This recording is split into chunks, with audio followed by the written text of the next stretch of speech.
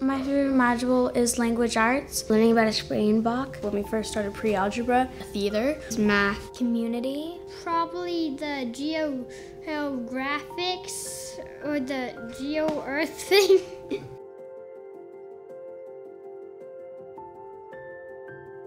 We got to learn and write about the American Revolution, and I thought that was really cool to learn how America came to be. Me and my friend Brayson got to work with editing. I got to come up with a whole entire pantomime. It's fun to learn, and I get to do a lot of fun experiments.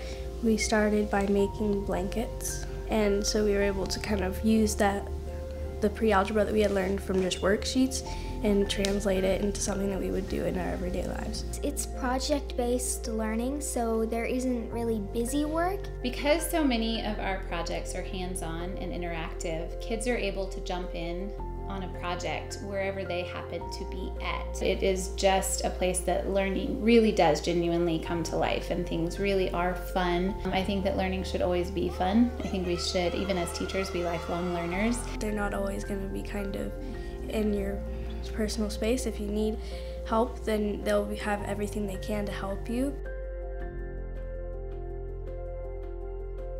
We know that not everybody learns the same way, and we are able to accept that in a way that we can find what will make your students successful, instead of hoping that they can be successful within a system that is already established and everybody else is working through. It's been nice because they don't have any anxiety when they come home to come to school the next day. School helps us learn new stuff by making it more engaging and hands-on than just going through textbooks. It's more of a expeditionary school. You get lectured for maybe 2 minutes, and then you get to do a project and have fun. It's project-based learning that's student-led and peer-graded.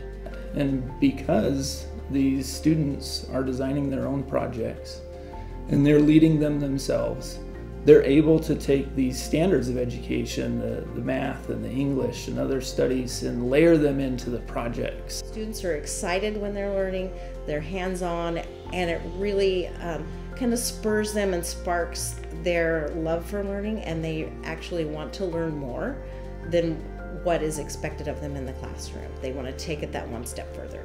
They get to look outside and say, I want to know more about that, and bring that inside and put it into practice.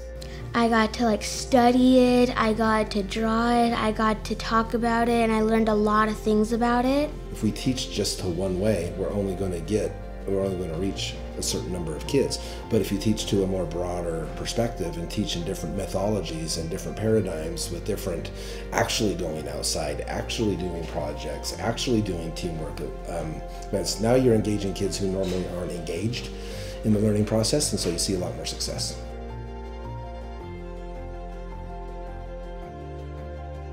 Something that makes HCC special is that, unlike other schools, not only do we show crew within our school, we show crew within our community. Crew at our school stands for citizenship, resilience, exploration, and workmanship. And we work on those 4 things all year long. We laugh together, we grow empathy as we help each other through hard times, and we learn how to resolve conflict during our crew time. We have really worked hard on building our habits of character. Crew is really all about how can we be part of a community? How do we contribute to our community? How do we lean on our community when we need support? Just the people in here and the kids are generally really nice. Even the kids that you don't know, they'd hold the door for you or do something really nice. And I feel that it's really nice to have peers that actually understand you and will stand up for you. We are crew, not passengers. What that means is that everybody here works together by promoting our strengths and then also being able to identify with our weaknesses. We're all on the same page to make this an environment not only that the kids enjoy coming to, but we enjoy coming to as staff members. We've had breakthroughs in learning, and people who have come to us sobbing that their student has not had as great an experience in education anywhere but here. The difference that I have seen in my daughter while attending HCC has been pure delight and fun for learning. You know, I'm a teacher and I'm also a parent at Hayden Canyon Charter, and my two boys are thriving here and they're having a great time. They're both very different learners. One was not doing as well in his other school, but he's doing wonderfully well now, and the other one is just thriving as well. So I'm happy as a teacher and as a parent. I am in the fortunate position where I get to stand by the front doors every day and watch students as they come in. We have music playing and students are so pumped and so enthusiastic to come here. I get to do observations in the classroom all the time, and I just get to see their excitement and their engagement in it. You can just see the light bulb. You can see the engagement that they're doing in the investigations, and our staff is so incredibly devoted to what they're doing. They believe truly in the model that we're doing. It's lovely to be able to have your kids want to go to school. The 7th grader actually enjoys getting up and going to school in the morning. He doesn't fight us about doing schoolwork. And then the 2nd grader is just, he's so smart. And this learning model where the students can kind of come in and help teach their classmates has been amazing. The 6th graders are coming down and helping us map out the constellations, and our 7th grade buddies come down weekly and help us with our reading fluency, and we have 8th grade buddies that help us finish up big projects.